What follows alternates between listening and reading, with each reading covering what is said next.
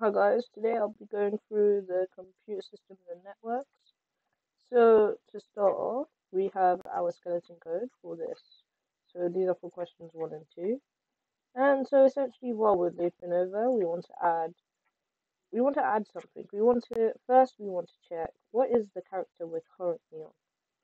So we want to do a branch of equal. So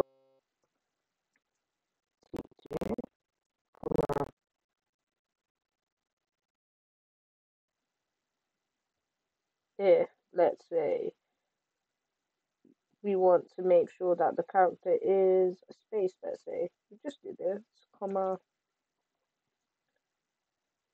and where will we go? We'd go to say if space.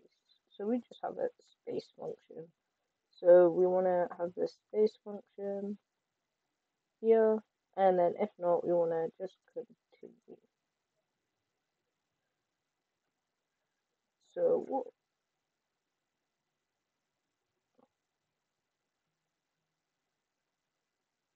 Sorry, continue. So, okay, also, I don't think I'll edit this video, just so you know. And then here is where continue will be. So let's say we want to essentially skip over the space. Well, what would we do? We would just, if we're in space, we just load the next byte. So we just increment t2 by 1. So all we do is t0, which is our indexer. So add I, comma t0, dollar t0, comma 1, sorry, comma t0, got another t0, apologies, comma there, and then we're just going to load the byte in this position. So we're just going to load byte dollar t0, comma t0, sorry, that's wrong, t2 bracket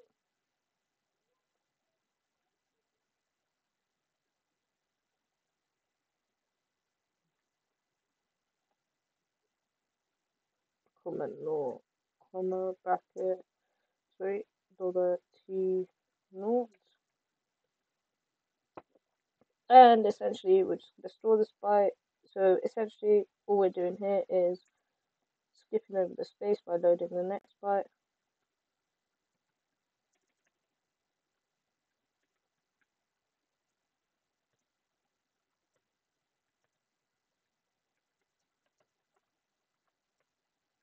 And essentially all we've done here is we've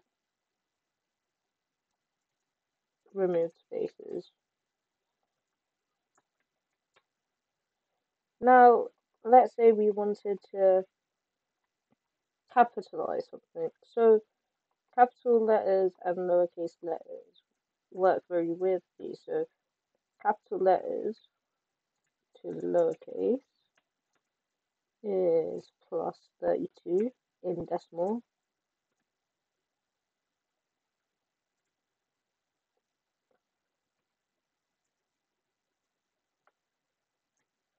And lowercase to capital is going to be minus 32.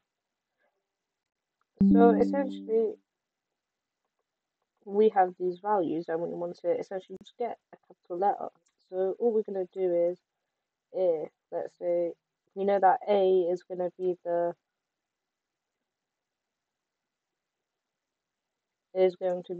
like essentially where the capital letters start.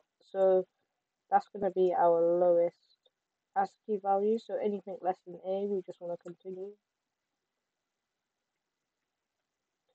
And then anything greater than Z, well, lowercase z, because that is our last letter in the ASCII.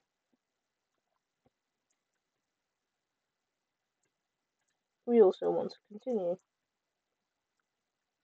Please note, if you're not familiar with the ASCII table, please get yourself familiar with it. I can't put an ASCII table into this, but yeah, there should be ASCII tables on the internet, and you should see what your bounds are. So now I want to just get the capital letters. So anything less than equal to, so this means branch less than equal to $T2, comma, capital Z, we know will go to capital letters. And anything greater than or equal to lowercase a will go to lowercase letters.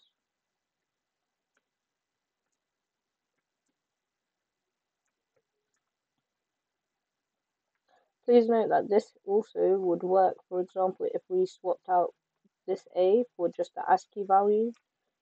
It doesn't really matter because, again, it's read in ASCII, so that's all you need to do for this. And then obviously your functions for capital letter and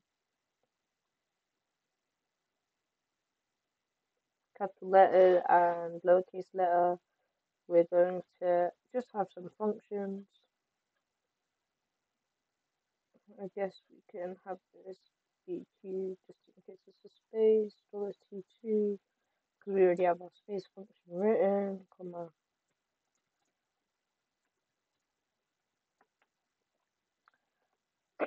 Let's say we have this to just uppercase,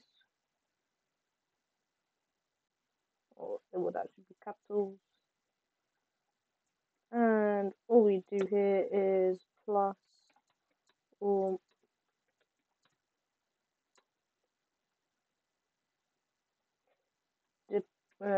well, if it's capital, we're gonna plus 32 to whatever's in T2.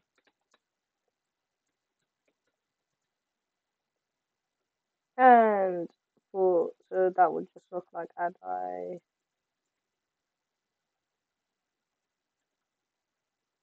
$T2, comma $T2, comma 32. And similarly, we want to do it lowercase, hashtag minus 32 to value in T2.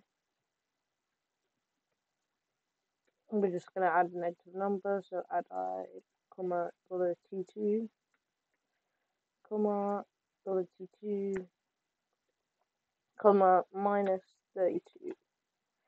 And that's it. And then obviously you'd need to either continue or put jump there. I don't know, it's up to you guys what you're going to do with this. Like, do you want to skip over it? If you want to skip over any lowercase letters, all you do is do the same as we did here. This just converts uppercase to lowercase. If we want to skip over it, we just do this here, etc. So yeah, that's essentially all we need to do. Let's say you wanted to replace all the lowercase letters. All you do here is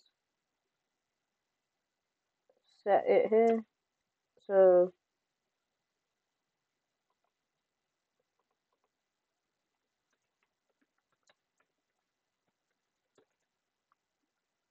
sorry, I'm just have to look up the set equals function.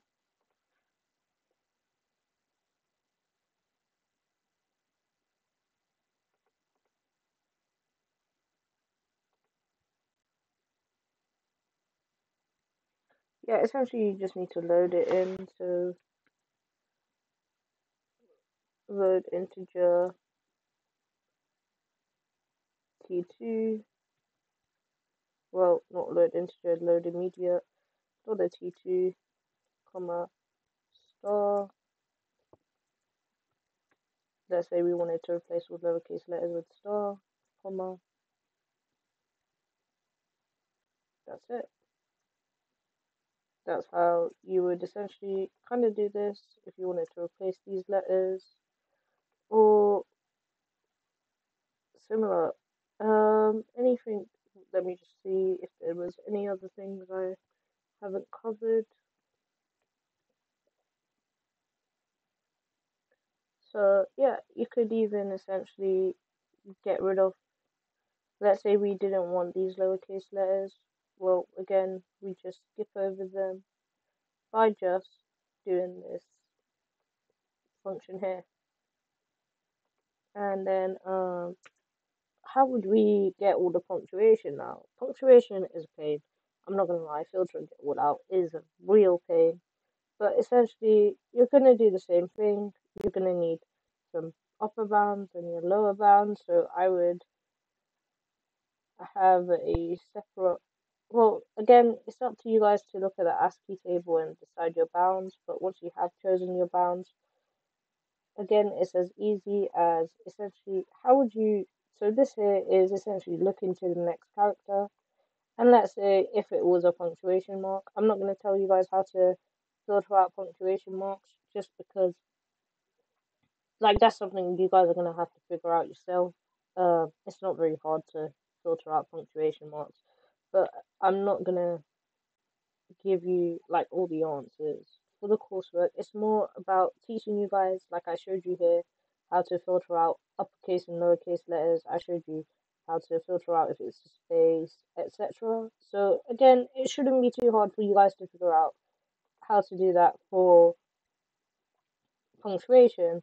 So again, let's say we have a space and we want to look at the next character. Well, let's say that this next character is equal to, so branch of equal, we want to do if, let's say, $t2 equals a number. I'm just going to put num here for now. We want to branch it to equal to numbers. And essentially all we're going to do is, actually, we don't even need to do that. We can just continue. Which means that if we have, we're going to load a byte. If it's a number, we're just going to go to continue and store that byte. If it's not,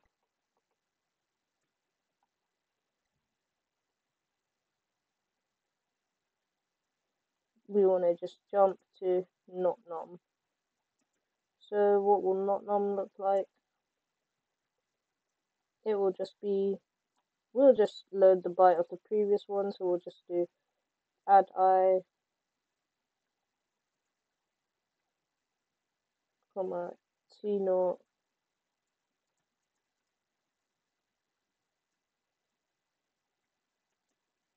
comma, T0, comma, -1. And then we're just going to load that previous byte in, which again is T2, comma, not T0. Hopefully this makes sense to you guys, what I've done. But yeah, so essentially over here we're just going back to the last byte if it's not a number, and so we will not be replacing it. But if it is a number, then we'll just continue and get rid of the space. Similarly, let's see any other examples that were kind of tricky.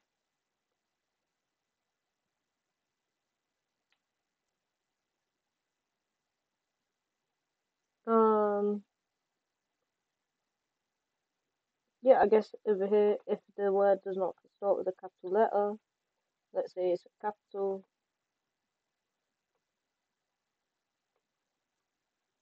we want to just skip over it. Well, the whole word, let's say the word starts with capital and we want to remove it. All we'll do here is we want to do this thing where we add a new byte. Well, actually, I'm just trying to think. How would I approach this if we were trying to discard a whole word? Well, I would keep skipping over until I found a space. Actually, I wouldn't really know. I'm not sure how to approach if we want to remove a whole word. I do apologize, but the logic I would think would look something like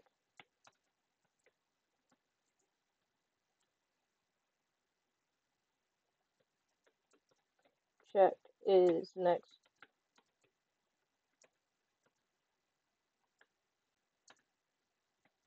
If yes, skip. If space, stop skipping. We want to store the byte.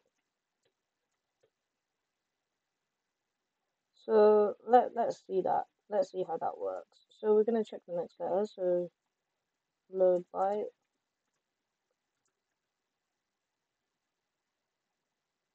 Of the next letter, which is this.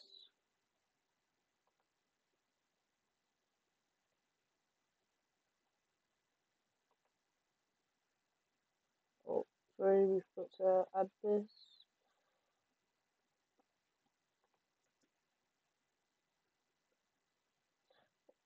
I feel like this could be a way to do it, I don't know, recursively, but which would make it a bit easier. So let's just say we're just not gonna call it capitals, we're just gonna call it letters. So then if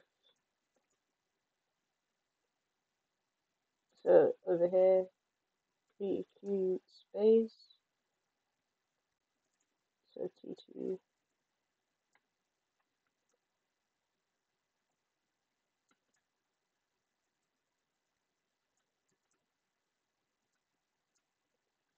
and we just do something if it's a space. Otherwise, I just say jump back to letters, and that's when I would essentially in space here I would just store the current byte, and then yeah, so if I get to a space or if I get to a lowercase letter, then I would, so essentially if I'm at a space, I would check the next one. If it's if it's an uppercase letter, then I would run this letters thing, which will just skip over all of them. And I also, yeah, which increments the indexer, and I'd skip over all of them, and then until I got to another space. And then after I do that, do, I would go, yeah. Yeah, that's it for these two questions. Thank you.